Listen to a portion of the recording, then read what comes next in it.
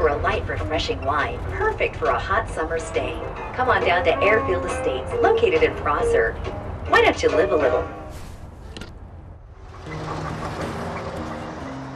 I'm here with Rick Castañeda, writer-director of Cement Suitcase. To me, delightful, hilarious film, and as absurd as it is, it gets better upon multiple viewings. Oh, thank you. What would pair best with Cement Suitcase? What kind of wine?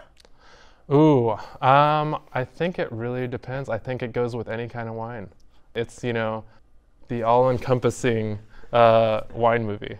But Yeah. I ask you this obviously because the lead character, Yep. Franklin, is the best wine salesman in the Yakima Valley. Yep. And he does seem convincing, actually.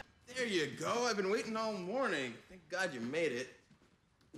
Did you research that, or are you an alcoholic? Well, I wanted to learn more about wine, and I thought, what would convince me other than writing a film and having to do this? And it was kind of wonderful to, you know, when you have to do research about something like that. And, you know, it required a lot of going to wineries and doing a lot of tastings and asking my friends a lot about wine. And it was really horrible. It's tough to get through that. Tough research. But yeah, we had a really great time. Dwayne, who plays Franklin in the movie, he's an improv actor. And so he, you know, all the stuff that happens in the winery when he actually is selling wine, I'd say 90% of that is just improv. Those are, you know, real people for the most part. They all came to be in a movie, but they were given no lines whatsoever. Right. They are all just giving real responses to his real prompts. I never would have suspected Dwayne Bartholomew in this role, but he's fantastic. He's lovable. He's great. He's different. Yeah. Did you know him first and then write for him? I did, yeah.